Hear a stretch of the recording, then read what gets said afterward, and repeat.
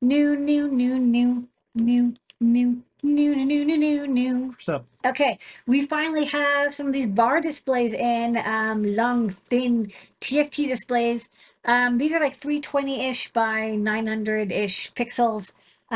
They are really nice bar displays that you can control with one of our Qualia boards. They just came in like at 4 p.m. today, so I don't have a demo.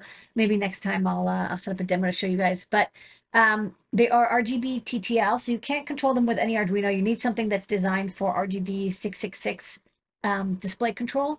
But they've got lots of pixels and they're like nice, long, and thin. It's rare to see like such thin displays. They're yeah. thinner than a phone. I think they would be used for like heads-up displays. There's some fun demos we'll show. Yeah, well, some fun demos, sushi conveyor belts and such. But they're finally in stock, so if you've been waiting for these, pick them up. Next, we've got an update for our 8x16 LED backpacks. We've been slowly redesigning all of our LED backpack boards to have STEMMA QT board connectors on the back, and this one has 2 of them, so you can easily chain together multiple backpack boards or connect other sensors and devices.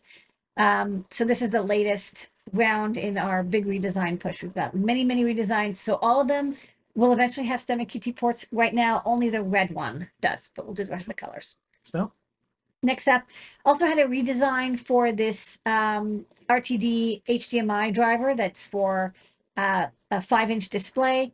If you go back, I'll show you what changed. What changed is it used to have a separate cable for USB. Now it has a micro USB port right on there.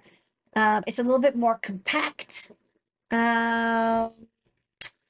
And it comes like pre-programmed now. It doesn't have the various select for source. It just does HDMI in automatically. So you don't have to worry about accidentally selecting a separate source. But the biggest change is that it now has the micro USB instead of a separate USB cable. okay. But it looks great. Works with anything that is HDMI. Next up. Also have an update to the Ultimate GPS Breakout. It's one of our most popular boards. We're still selling this extremely popular GPS that can use the internal antenna or an external antenna. Works, great with Arduino, CircuitPython, Python, anything that wants UART GPS data. I think this one is the one that also can be used for high altitude, can do 10 Hertz updates. I love that you can just use external antenna. So the new thing is it now comes with the battery attached on the back. So if you want to have the real-time clock, keep track of time, even when it's depowered, you no longer have to solder the battery on. It comes soldered on for you. Very handy.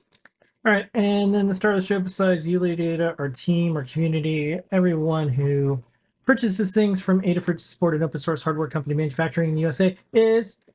Yay, this 3.5-inch capacitive multi-touch display that you can be used in SPI or 8-bit mode.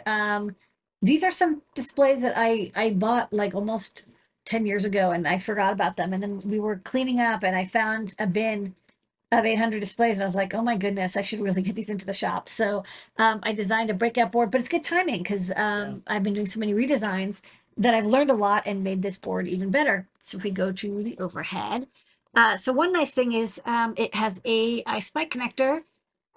So instead of having to have a gigantic wired up demo, look at how elegant this is. I just have this Cutie Pie board with a EYESPI Cutie Pie BFF on the back, and it just plugs and plays. And I have full backlight and touch support.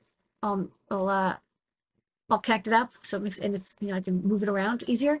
So this is a multi-touch display, so you can actually have it can detect multiple fingers. So here I've got 4. It can do 5, but I don't have, I guess it's hard to do 5 fingers at a time. I don't know, you can't really tell, but it can do 5 multi-touch. It's 320 by 480. You can use SPI, and it can do pretty fast SPI to the onboard display, although I'll say if you want really fast updates, use the 8-bit input. So you'll need a lot more pins and of course a microcontroller that can handle 8-bit display updates, but you're running 8 bits at a time instead of 1 bit at a time. So it's like at least twice as fast, maybe 4 times as fast. It's got the capacitive multi-touch over I2C. There's also an IRQ pin, so you can detect when a touch is detected. On the SPI port, there's the micro SD card, so you can store images if you want to display them on here. Got some mounting pads, level shifting. You can use this with I2C or SPI because it has built-in memory buffer. Even though it's got 320 by 480 pixels, 2 bytes per pixel, you can use it with any microcontroller pretty much because the memory, the image is buffered on here. You just tell it, hey, draw red at this location, and it will draw red at that location. So you know, it's great for use with microcontrollers, microcomputers. Raspberry Pi has support for this display as well. And now with capacitive touch. So we have a resistive touch one and a beautiful capacitive touch one with nice shiny display and multi-touch support.